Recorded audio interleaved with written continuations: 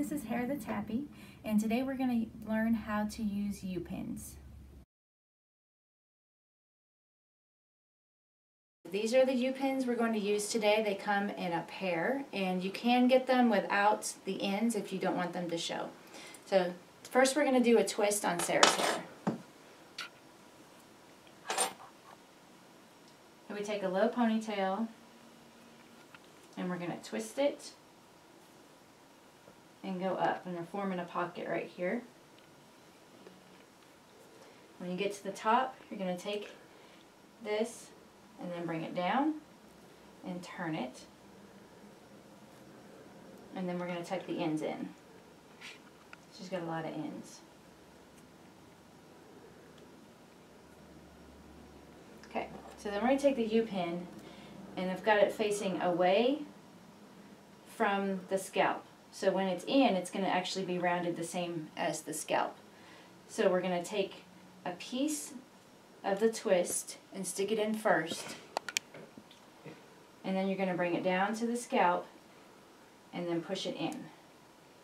And then do the same thing with this one. We're going to turn this way, catch the hair, down to the scalp, and back in. And I'm crooked, so that doesn't really look very beautiful at all. But it is solid, so you can tell how it works. Turn your head this way a little bit. And then you just pull them out. Okay. And then same thing, we'll do a bun.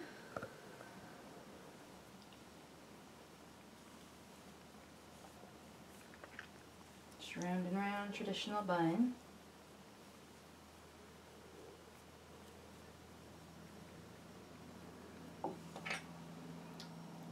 This way, we're going to catch a little bit of the bun that way, down to the scalp, turn it back in. Same thing on this side. So I've got it this way,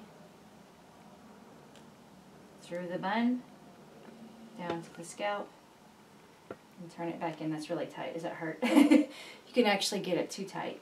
And so that's really solid there. And you can see, got the pin on that side, and the pin on that side.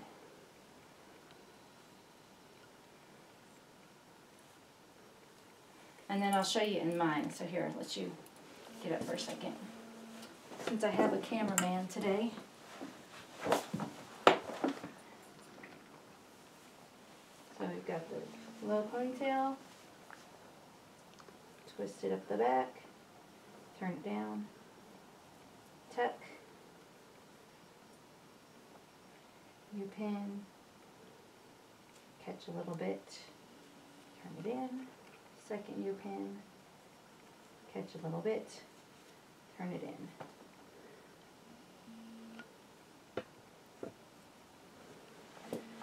And that's how you use U-pins.